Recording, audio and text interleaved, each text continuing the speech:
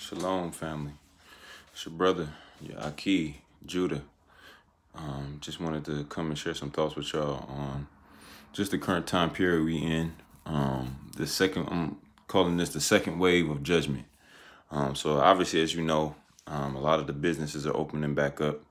A lot of the states are opening back up, Georgia being one of the first ones due to the whole COVID-19 coronavirus thing. And I just want to share a couple things with y'all regarding what the scripture says and what Yahuwah has kind of instructed us in these last days. Not going to be a long video, short video, but it's going to be key. First thing is, understand this. A couple weeks ago, and I mentioned this in one of my previous videos, but I'm going to mention this again now. Yahuwah instructed me regarding the end time and just how his judgment works. It doesn't, for the most part, other than when Yahushua returns, and of course the white throne judgment, you can read about all of that in the book of Revelations in the later chapters. But if you look at the pattern, starting at, Revelations chapter 4, when it gets into the detail about the wraths and the vials being poured out over the earth, right? It's a process, meaning in that other than, like I just said, other than when Yahushua returns and gathers the tribes, and other than the white throne judgment, where the entire earth will be renewed, and there'll be a new renewed heavens and a renewed earth. Not going to go into detail about that. You can read it if you read Revelations chapters. I want to say 18 through 22. You can read all about that. But in the meanwhile, starting Revelations 4, going all the way up until that time period, really all the way up until like chapters like 13, 14, 15, 16, right? You can read about the specific vials of wrath being poured over the earth, also known as seals, right? These are angels commissioned by the Most High, who have authority to bring destruction and wrath on the earth for a specific time period, right? So again, if you were to read Matthew chapter 24, right? Hamashiach, the Messiah, also some of you all know him as Christ, but his name is Yahushua. He's our Messiah. He went into detail about how the end would happen when some of his disciples asked him about the end, the end of the world, if you will. And he literally said, the beginning of sorrows starts with what? Pestilence, famine, wars and rumors of wars in diverse places, right? So take that understanding with what's going on with the COVID-19 coronavirus here, not just here, but all over the earth, right? You'll see that it's a gradual thing, meaning that there's phases and stages of it. Back in November, they weren't talking about it, but it was here and it was talked about. Fast forward to February, now they're talking about locking down things here because they see how quickly and rapidly it spread in China. Fast forward 1 month into March, governors are completely shutting down states, right? We're in the middle towards the end of May right now, right? States are starting to open back up. But remember, the judgment comes in waves. It comes in phases. And again, you can read all about the specific type of judgment, how the plagues went in Revelation chapter 4. And it's parallel to how the plagues went in the book of Exodus, right? Over Egypt, when we and our ancestors were in enslavement there, right? And most of y'all know the story about how Moshe or Moses, really his name is Moshe, was sent to Pharaoh, and he pretty much told him exactly what Yah told him to say: let my people go. And after that happened, of course, we know Pharaoh's heart was hardened. And what happened after that? Plagues began to be poured out over Egypt, while, guess what? Israel was still captive there. So we're literally seeing a parallel here, right? We're seeing a parallel of us being captive, held in captivity, and we're seeing plagues being poured out over us here. Now, I know some of you all might be asking, okay, that may be true, Judah, but how come they're talking about how many more African-American or blacks are dying if we are the chosen people? So glad you asked. Simple answer to that question. Why are we in captivity? Because of forsaking the laws, statutes, and commandments of our Elohim, the Most High, Yah. So again, a lot of these people who are suffering these plagues, mainly pastors leaders of these churches still caught up in Christianity, teaching people against the commandments. It's a part of their judgment. It is what it is. I'm not going to sugarcoat this message for you because it's not an easy message to speak or to hear, but nonetheless, it is the message of the Most High. So let's go into detail about this judgment being poured out in waves. Understand, again, from the book of Revelations and in the book of Exodus, when you read about plagues being poured out, that doesn't all happen at once. First, it started with the rivers being turned to blood, right? Then I'm sorry. It started with the locusts. Then the rivers being turned to blood. Then the cattle was killed, and then you had various plagues after that. I'm not going to go into detail on all of them because there was many of them. There was about 9 or 10 different plagues prior to the death angel coming and slaying the firstborn son in Egypt, right?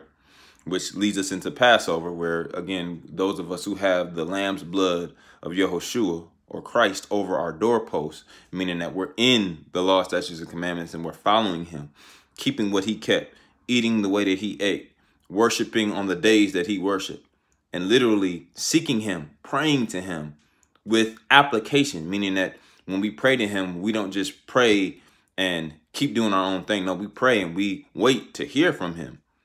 And when we hear from him, it always lines up with the scripture. He even says in John chapter 10, my sheep hear my voice and they follow me. So understand this. The judgments that are coming, they're coming in waves. We just witnessed the first wave of the coronavirus, but understand that there will be a second wave. And the wave, not just of that, it may not even just be coronavirus. It may be hurricanes. It may be earthquakes. It may be locusts. I don't know if you all have read in the news, but there are something called murder hornets that originated in Asia. And guess what? They're over here now. They're in the UK. They're in the Americas. They're over here now. So what I'm saying is that these plagues, they come in waves, phases, and stages. Don't think it's just sweet and that it's just cool because the government is saying, oh, yeah, everything is safe now. Let's open things back up. No. One of the advisors of the White House has been saying it's too early to open things back up. Why? Because the virus is still out here. And not just the virus, the plague of the Most High.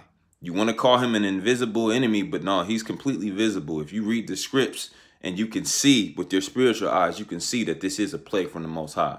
When you look up the word plague, Hebraically, it literally means to be touched by the Most High. So understand, he is the one who has the authority over these plagues. You can read about that in Revelations chapter 16, right? This is the Most High issuing these plagues. So understand, what's the way out of it? The way out of it is what? Turning to him and seeking him diligently, especially in these times, because he's giving us specific instructions on what we need to be doing, what we need to be doing. We need to be, first of all, praying and seeking him and obeying his commandments. That's the first step is repenting and turning from our wicked ways, coming out of Babylon, coming out of Christianity, coming out of all these religions that are anti-Torah and following our Elohim. That's the first step. Second step, you need to change your diet. Your diet literally needs to be along the guidelines of a Leviticus chapter 11, where it talks about the biblical dietary guidelines. You can also read about it in Deuteronomy, I want to say chapter 14. It goes into detail with that. So understand that it's either chapter 14 or 15, one of those chapters. But understand that that's the second thing you do. Third thing, and the Most High has given me and my wife dreams, visions, and specific instructions on this end time. You need to be stocking up on water. You need to be stocking up on food. You need to protect your house. And what do I mean by that? Again, the Bible talks about how in end times the sword eventually is one of the plagues that's going to come. The Messiah talks about that in Matthew chapter 24. So when the sword comes, you got to be prepared. And I'm not saying go out and buy a bunch of guns and do all this other stuff. I mean, yeah, I do believe that every man should be in a position to protect his household, period. That's Torah. You're the high priest of the household. You are the Aleph. That means strong leader. So that literally means that no man should be able to come into your house and attack your children without you being in a place to protect them. Obviously, the first line of defense is the Most High. But understand that we come from the warrior tribe, which means that we were skilled in fighting, skilled with weapons, with the sword, we were skilled with these things. So understand, that's also what you need to be doing. You need to be having your house in a place to where you can protect it. And it doesn't just mean just buying guns. It literally means you need to seek the Most High with specific instructions on how to hear from him, and how to move strategically regarding what he's telling you to do. How do I know this? If you read 1st and 2nd Samuel, right?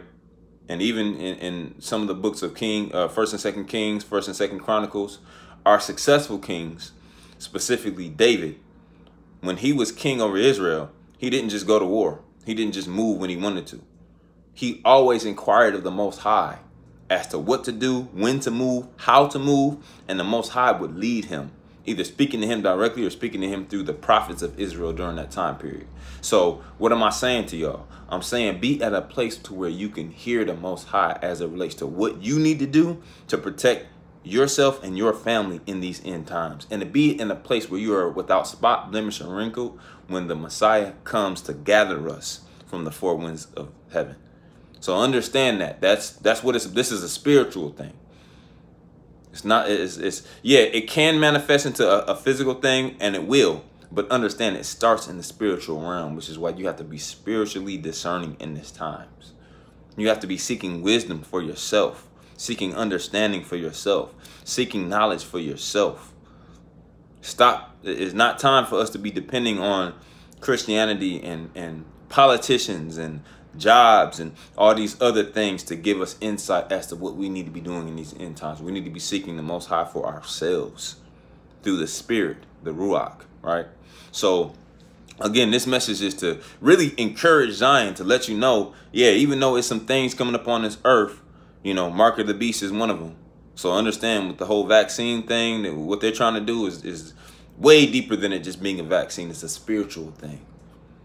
And understand that if you take that mark of the beast, you go into the lake, period.